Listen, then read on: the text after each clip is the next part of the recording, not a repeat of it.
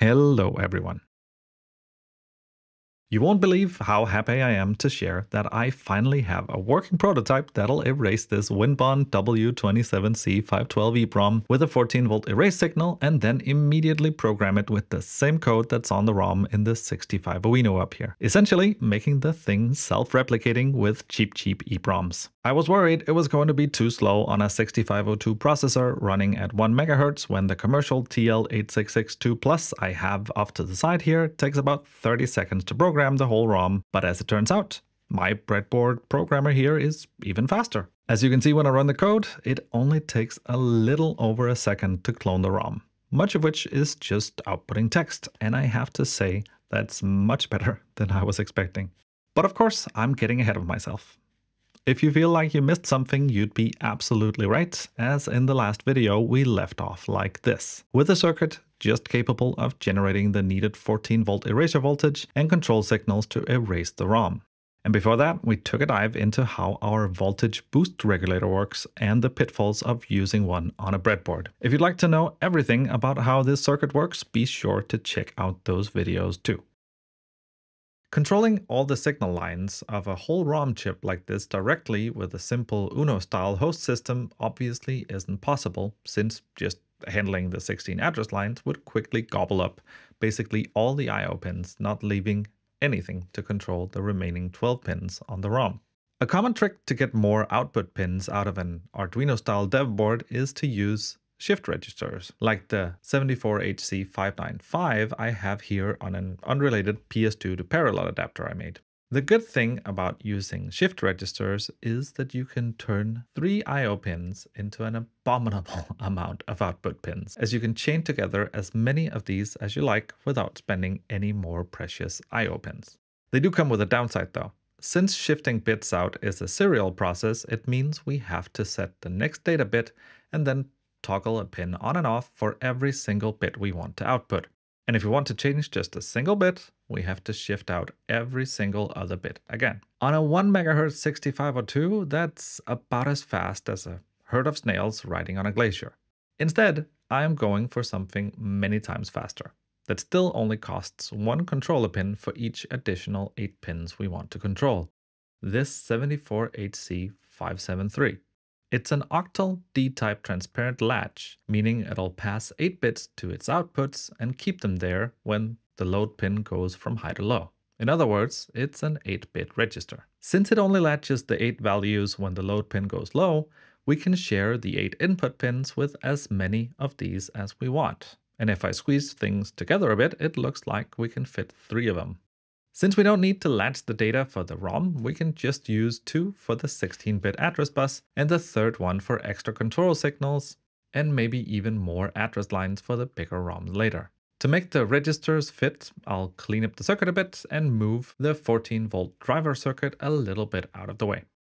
To get some more outputs to control the ROM, let's start by hooking up power and ground for each IC and add a 100 nanofarad capacitor for each IC. It's better practice to put the capacitor close to the IC, but I doubt we'll run into trouble with these ICs. Since they all share the same input lines, but just latch at different times, we can connect all the input pins together, so let's hurry up and do that. Since we might want to use this for 32-pin ROMs later, I'll move the W27C512 all the way to the edge of the breadboard. That way we have room to connect a 32-pin ROM without moving anything around, since all the bottom pins will usually line up correctly like that. After that, I'll hurry up and hook up the data bus of the ROM to the same lines again. That works because the ICs won't be active at the same time. With that out of the way, we can start connecting the address lines from A0 to A15, taking up 2 of the 3 registers. For convenience and shorter lines, I'll use the 2 closest to the ROM. The only thing out of the ordinary is the A9 address line, which we need to be able to put up to 14 volts on when we erase the chip, so we can't just hook it up to the register without letting out the magic smoke eventually. To solve that, I connected to the register through a Schottky diode and add a pull-down resistor. That way, the register can still pull A9 to close to 5 volts when it needs to, and when we pull it to 14 volts with a transistor, the diode blocks it from reaching the register.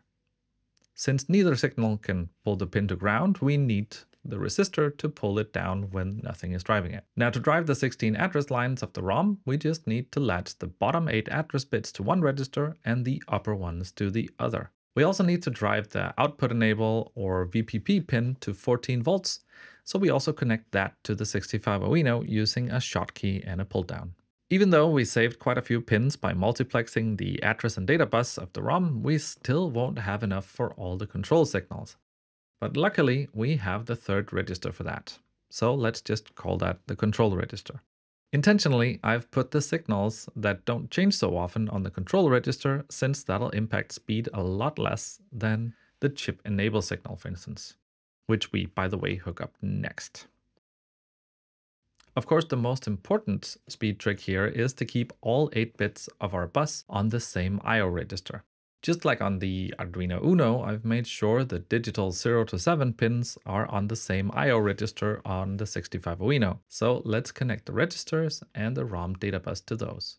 That has the major benefit that we don't have to do any bitwise arithmetic to align bits with pins when writing them, but can just write a whole byte at a time from the 6502 CPU to data register A of the 6532 with a single instruction. And for an Arduino Unos at Mega 328, that would be port D. Of course, we still have to toggle the latches for each register, slowing things down a bit, but it's certainly a lot better to toggle once per 8 bits than 32 times every time we change a single bit, like we'd need using shift registers. And with that in place, we should have the hardware ready to read what's on the ROM from the 65 Arduino. If you're new to the channel, you might wonder what a 65 Arduino is. It's a super retro development board that'll do a lot of the things you usually do with an Arduino. But actually it has more in common with an Atari 2600 from the 70s or Nintendo Entertainment System from the 1980s than an Arduino, since it's got a 6502 processor and a 6532 Riot chip at the business end, and a ROM chip containing the code that would be on a cartridge for the consoles. A little while back, I gave away about 35 motherboards for this little 8-bit marvel, but of course they disappeared in a few hours. You can still buy the ICs and board as a kit from my website, or just make your own. The project is fully open source, just like this add-on, and you'll find all the code and design files on my GitHub. Speaking of code, the last time I talked about the 6502 assembly code for the 65 Arduino, we implemented serial flow control, which is now a little bit in the way. Since the hardware flow control uses pins, we now need to control the ROM programming, and the software flow control we don't really need either. I could plug it in and see what happens, but first we better make sure DRB and DRA initializes to a sane state so we don't short the ROM data lines to DRA or anything like that. Maybe I should make it software selectable with a define, but for now I'm just going to make sure it doesn't interfere by commenting it out.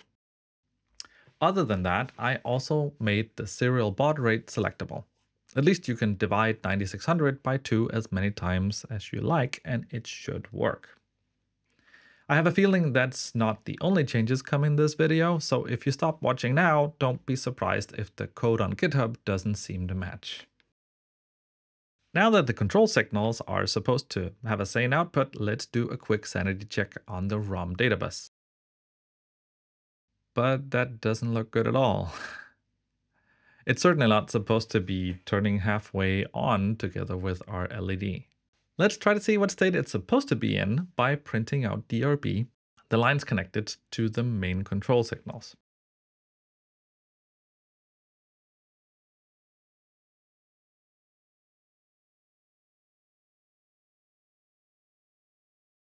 BC43 are the direction and register values in hex. BC sounds fine, but 43 would mean we have both chip enable and output enable active, which is what we were trying to avoid. There it is. I forgot to actually save the register.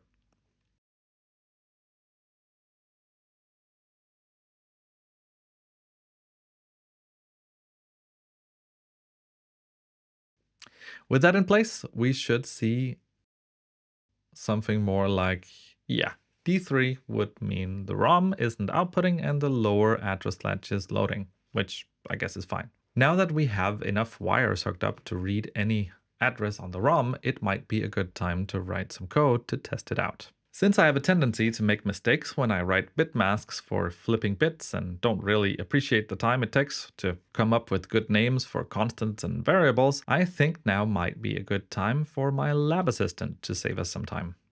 For the uninitiated, bit masks are the binary patterns we use to either set or clear a bit in a register or memory byte on processors that don't have specific instructions for setting or clearing bits. That way, if you want to set a bit, you OR the destination with a constant that only has that bit set. And if you want to clear a bit, you AND the destination with a constant that has every bit except the one you want to clear set. For that reason, you end up with two constants for every bit you want to be able to flip efficiently. And that is tedious to write. So with that in mind, let's leave the task to something that's good at following rules. Other than that, I'd like to explore how useful ChatGPT is for helping with my 6502 assembly programming homework. I will be speeding through a lot of this, but if you want to read all the mostly useful comments from the model, I suggest you slow down YouTube playback speed quite a bit. When I just list the labels from the schematic and the pins they go along with, it looks like the language model knows exactly what I'm after and starts helping with the code. But all I want are some bit masks I can paste into the code, so I ask for those. Now the question is if I can give it enough info to actually write the code to read the ROM. If I feed it info about the latches and the signals, it already starts outputting code, but it doesn't know how DRA works and it doesn't know how to clear the latch. So I also have to specify DRA is only 8 bits and connected to both registers. But it's actually going pretty well. I've saved a bunch of typing and the comments are better than what I tend to put in. It took a few more tries to actually make it successfully set the latch bit, set the address byte in DRA, and clear the latch bit for each address register, but it looks okay now. We're also using DRA for receiving and transmitting serial, so let's try to make it consider that too by flipping the direction bit before and after for TX. Now we just need to let the model know about the chip and output enable lines, and we should be able to read a byte from the ROM.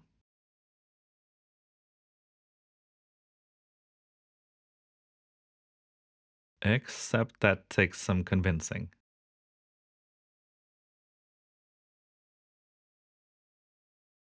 Now we actually have something that should work, so let's put it in RAM on the 65 Uno and see if we can read a byte at address 0. It looks like that byte is blank, meaning all the bits are ones, which makes a lot of sense since we erased it in the last video. But let's make sure with our known working programmer by reading it. And yes, that explains the blank byte, so let's try writing something more suited for testing, like the 65 Uno ROM for instance. With that in place, we're still reading FF, so I have a feeling we forgot an important detail.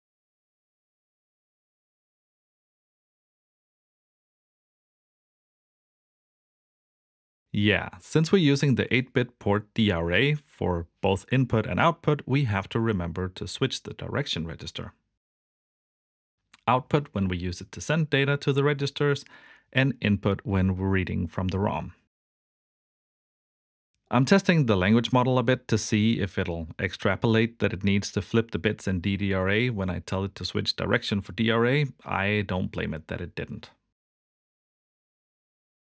What happens next is a frustration with ChatGPT I probably wouldn't have if I used the paid version. When the code gets too long, it simply starts to abbreviate or simply throwing away details I already specified earlier. So we're right at the complexity for how long code snippets version 3.5 can handle at a time, I guess. There's also quite a bunch of obvious optimizations missing. I guess I could ask the model to give it a try, but it's already starting to make things worse, so I guess I better do it myself. So I guess my lab assistant did technically write the code, but I might have spent more keystrokes getting there than I would have writing the code myself. But I do think it looks cleaner than my usual code, so I'll give it that. And overall, maybe it was faster. Maybe I'm getting ahead of myself. Let's write the ROM address and see what happens when we run the code.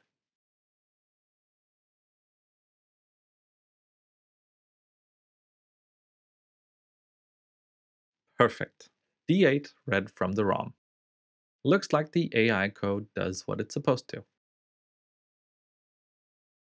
Let's check a little bit more with the loop testing the first 5 bytes in ROM. Got 5 bytes, but it looks like we're off by 1 and missed the first D8 byte. Quick fix and run. To make sure that's right, we don't have to pull the ROM, but can just compare it with the listing file.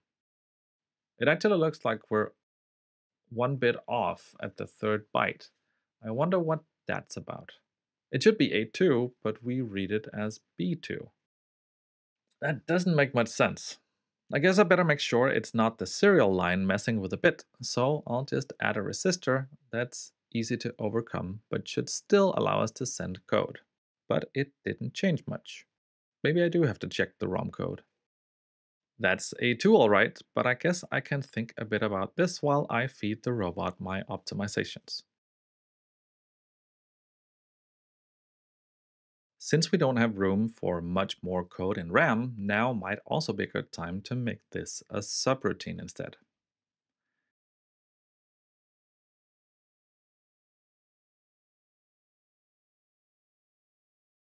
But of course, we still have that weird bit flip. I guess I better check the connections.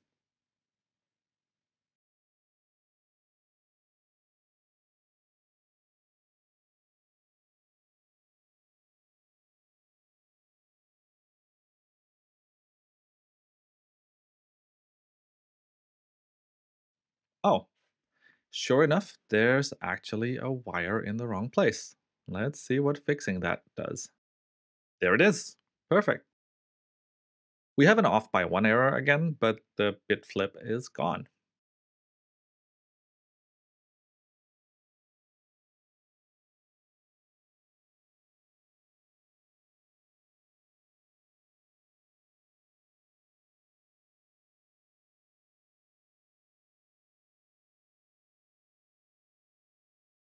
Now let's try dumping the first page of code for good measure.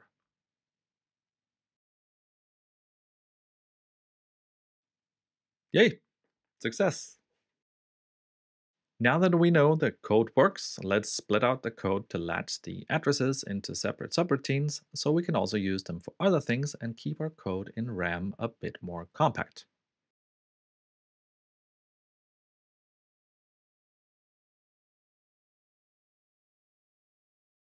And it looks like that's going according to plan. But of course, we're not just building a ROM reader, but an EEPROM burner circuit, so I think it's time we use the control register for something useful.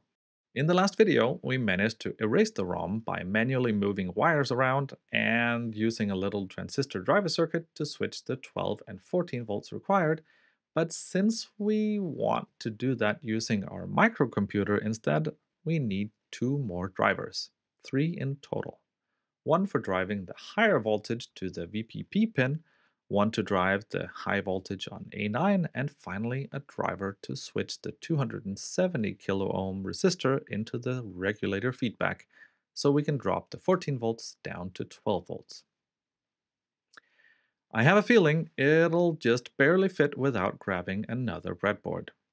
For now, I'll check they manually do what they're supposed to and leave them connected low. And it looks like we have 14 volts and 12 volts. Perfect. To see what's going on, let's add a few indicators. Now it's just a matter of hooking the lines up to the control register according to the schematic, and we should have the full software control over the programmer. But note we haven't actually hooked up the transistor drivers to the EEPROM yet, as that might make things a bit toasty, since the control register latches to all bits high on reset. Now, to write some code, we can once again have the robot do some of the grunt work. Hopefully, we don't have to spend more time directing it than we save. Of course, it does very well at generating the bit masks, because computers are pretty good at math, but let's see what happens if we tell it what we're trying to achieve. Of course, it has no idea the control register is write only, and it's not a memory map location, but it does seem to get the concept of latching a byte into an external register. I don't know if it's ever worth keeping track of what's in the control register, but for now we can allocate a spot for it anyway. One of the first things we want to do is to confirm the ID of whatever ROM is plugged into the programmer, so we at least don't try erasing or writing to it if it's in the wrong way around or something like that. So let's try to teach the robot how to do that. Since I've already told ChatGPT what pins the signals are on and what they're called, I might just need to give it a few more details about how things work. After feeding it what each signal is supposed to do, I go through a few scenarios to see how much it remembers. I spend quite a while trying to shoehorn it in to output the right code without outright fixing it. It really seems to have a hard time latching onto the fact that an active low signal needs to be cleared to be active. And of course, it's programmed to seem eager to please, so it ends up writing gibberish a few times. So, after about 20 minutes of trying to make it fix what would have taken 3 minutes by hand, I give up and correct it myself. A better way, in many cases, is just to fix the obvious mistakes and feed the corrections back. But after a bit of struggling with the lab assistant, I'm pretty confident we now have some code that'll print out the serial ID of the ROM. But of course, if we run it right now, it just prints out the two first bytes of ROM since we haven't hooked up a 12-volt driver to A9 yet. So let's do that. And if we run the code again, we should see the ID, but that's not it.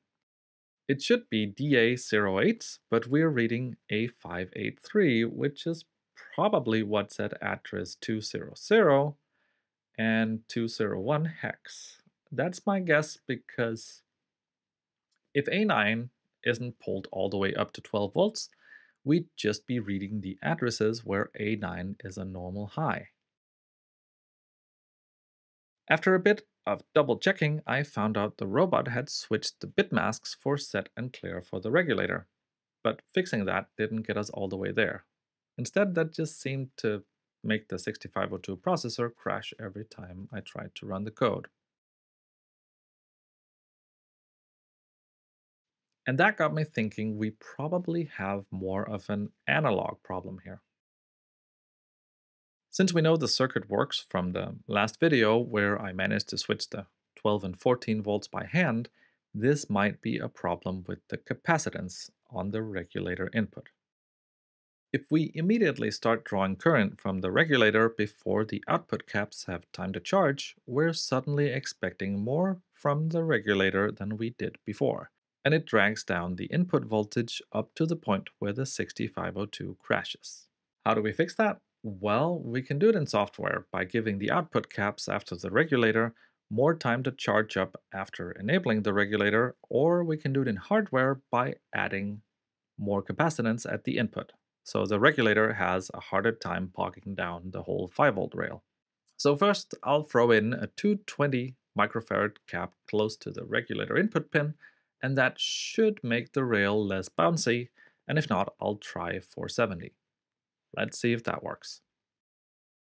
Oh, it looked like it didn't read the serial data correctly right there. Let's try again, and oh, there it is. I don't know if you missed it because it goes straight to the main loop and I forgot to switch the serial RX pin back to input, but there it was. I bet I can show that in slow motion in post, and if nothing else, that's a pretty quick fix.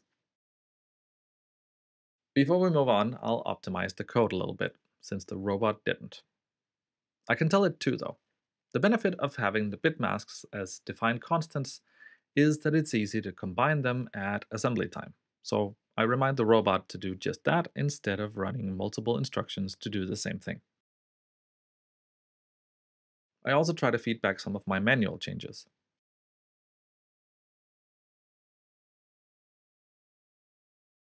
Now I think we're ready to get a move on and erase the ROM, so we just tell the robot how to do that, and it should come up with some code that's pretty close. Of course, it has no idea how the delay routine works, but let's tell it and see if that'll work. But it doesn't seem to account for the fact that a 6502 memory location won't hold a value over 12,000, so we better make a new delay routine it can use. We'll just copy the delay short routine and use the 1K divisor instead of 8. I have to help it along a few times, and it seems it's now forgotten the bit masks it made itself a little while ago, but we can just feed those back in. But eventually, everyone runs out of patience with machines that aren't quite as helpful as you hope they'll be, and I end up writing the 9 lines of assembly to erase the ROM myself. And to quickly estimate if the erasure was successful, I just reused the code to read the first 2 bytes. Once again, if I run the code now, we should just read the first 2 bytes like normal, since the 14 volts aren't hooked up to the erasure voltage pin. But if we hook it up, we should see a blank ROM when we run it again. But we don't. I take a while to figure out my mistake from earlier and wonder if I messed up the pinout, but eventually realize that my logic is mistaken. At least A9 also needs to be 14 volts during erasure. So if we add that to our new erasure routine, we should see a change, and FFFF. Those are 2 blank bytes we're reading. Perfect. And if we throw that into the programmer, we can verify we successfully erased the whole ROM. Amazing! Now, with the ability to read and erase the ROM, we just need one more trick to replace the expensive programmer. Let's see if we can also write the ROM. And that's even simpler than erasing it, since we just have to put 12 volts on the VPP pin, set our desired address and data, and then pulse the chip enable pin low for 100 microseconds. Let's try to write a value of 55 hex and see what that gets us. We can copy most of the code from our erase routine, but of course we need a new delay of 100 microseconds instead of 100 milliseconds. I'm lazy, so I'll just ask the robot what value we need to plug into the delay short routine. Afterwards, we turn off the control signals, disabling the regulator, and we should have written 55 somewhere. I've sped up this part because I spend a bit more time than I'm happy to admit on first a Stack Overflow, I guess underflow since it's a 6502, and then just running out of code space in RAM and then forgetting to load the address registers correctly. But then suddenly, it works.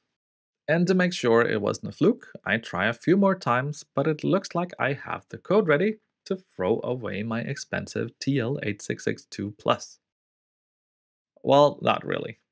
It really is a handy tool, and I'm still thinking about getting the newer T48, which I have affiliate linked in the description, since I'll read and program basically anything without much fuzz.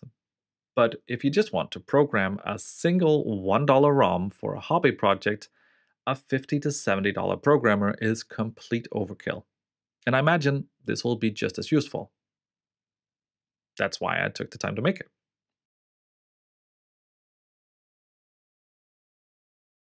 Of course, reading, erasing, and eventually writing a single byte to ROM isn't much of a feat. So I took a bit more time off camera, and as you might notice, I've switched to VS Code. I guess it was either that or switch to Vim forever. Since we only have space for about 100 bytes of code in RAM on the 65 Arduino, I've already made some reasonable subroutines and put them in ROM.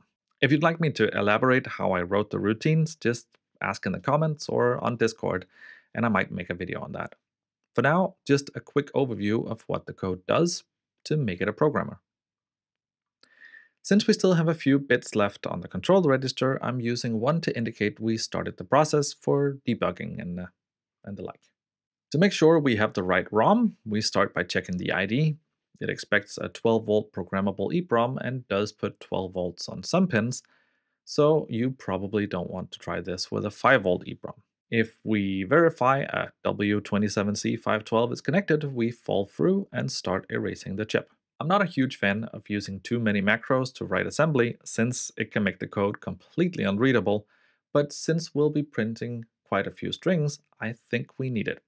So I put a macro in a separate file and included that up top. We could take the time to verify the ROM is blank, but I've commented that out since we don't really need it.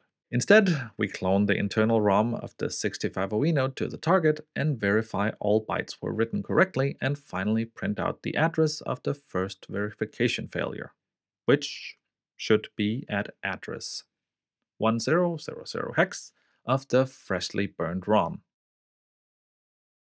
Let's try it out by sending the code via serial and see it in action. This is amazing.